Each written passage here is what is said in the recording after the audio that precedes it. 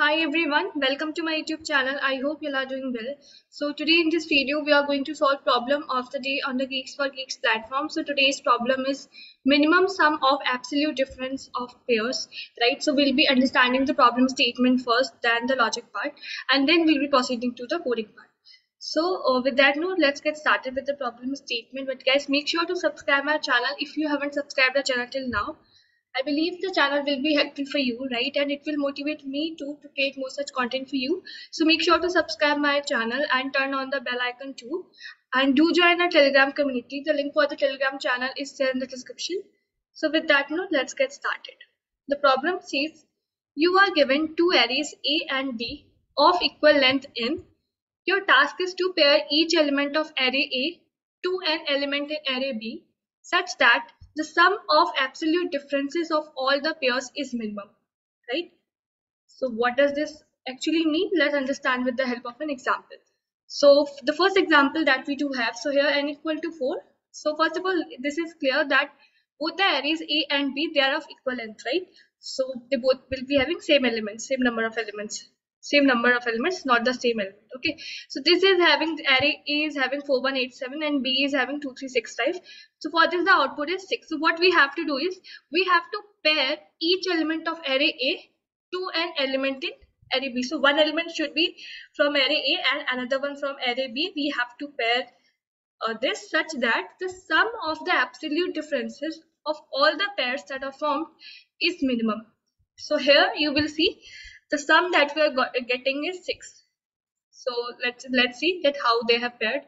So if we take the pairing set, so you took 1 from here, right, and 2 from here.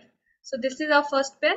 Then you took 4 from here and 3 from here. So this is our second pair. Then you took 7 from here and 5 from here, third pair. Then the last pair is going to be 8 and 6.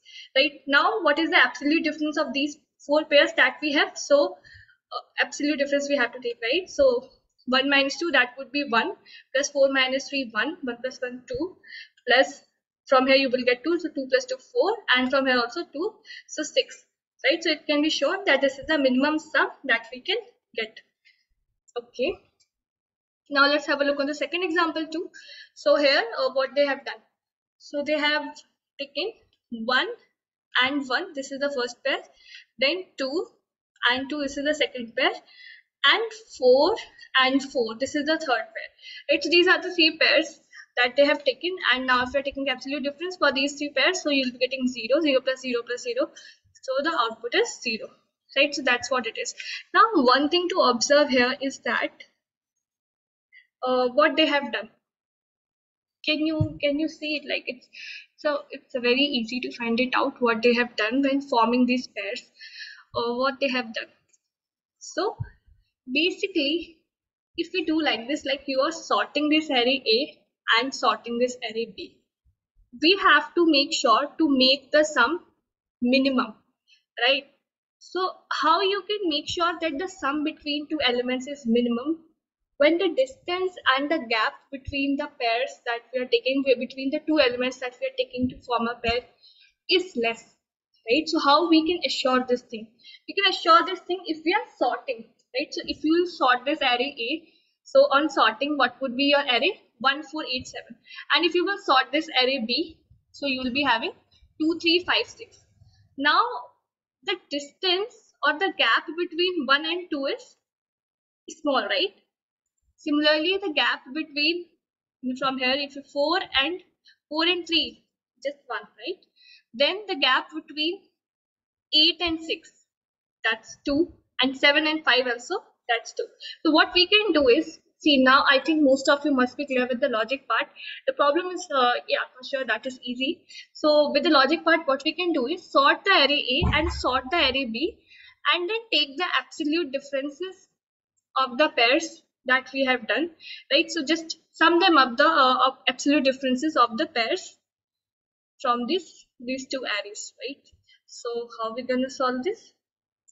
I believe that till now most of you must be clear with the logic, so you'll be able to write it by yourself.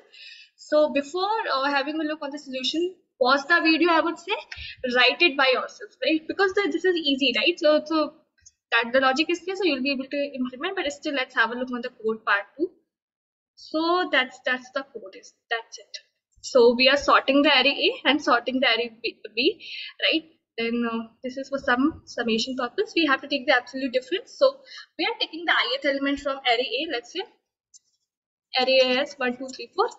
Array B is 1, 2, 3, 4. Let this same elements they both have. Or let me take here. Okay. So on sorting, this is what we got for array A and array B. Now simply for ith element, so this is a 0th position, this is a 0th position. We are taking the absolute difference of these two elements. So 1 and 2 we are going to consider for the first pair, and we are simply adding this to sum. Then we are taking this 2 and 2, taking the absolute difference, adding this to sum. Then 3 and 3, then 4 and 4, and the value of the sum we are returning at the end. Right, so that's it from my side. I hope the code part, the logic, the problem statement, everything is clear for you. So I have provided the code in the description in case you want to refer it. Thank you so much everyone for watching. Don't forget to share and subscribe my channel. Bye bye.